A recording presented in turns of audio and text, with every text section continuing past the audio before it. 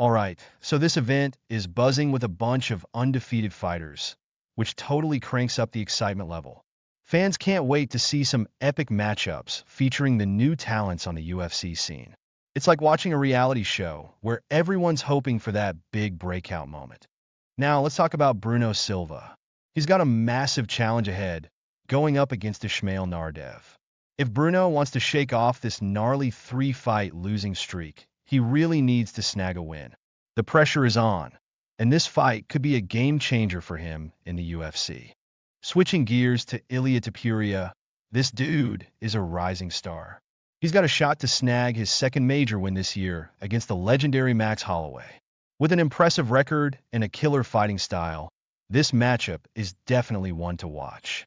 Who doesn't love a good underdog story? Now let's hype up Hayful. His striking game is no joke, especially with those spinning elbows and body kicks. He really shows off his skills in those stand-up situations, and he's all about waiting for the perfect moment to strike. Patience is key in the ring, right? But on the flip side, we got Il, who's more like a bulldozer, super strong but kind of lacking in defense. His raw aggression can totally overwhelm opponents, but it also leaves him wide open for a counterattack. It's a risky game he's playing. And speaking of skills, technique is everything in MMA.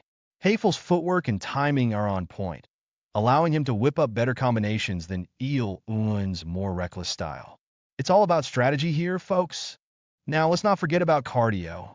Bruno Ferreira has to keep his cool while facing off against Abuz's crazy aggression right in the first round. Staying composed could be the difference between winning and losing here, no doubt. Bruno's got a game plan too. He's looking to counter those front kicks from Abuz while making sure his takedown defense is on lock. If he pulls this off, he'll totally control the tempo of the fight. Smart move. When we break down Jeff Neal up against RDA, it's all about fight IQ and consistency. RDA's grappling and pressure tactics could really tip the scales in his favor during their matchup. It's going to be a chess match in the cage. Now, Arman's got some serious striking power, but he might find himself struggling against Scher's defensive game and speed. That could really mess with his chances of landing those big hits. Scher's got a killer strategy, using leg kicks and side kicks to keep Arman at a distance. If he pulls this off, it could totally change the fight's outcome. Keeping your opponent guessing is the name of the game. Then there's the fight dynamics, which really depend on Scher's ability to counter Arman's aggression while keeping that distance. If he can move well and time his strikes right, he's got a solid shot at victory here. Looking ahead to Whitaker's fight against Hamza, it's shaping up to be a tactical showdown.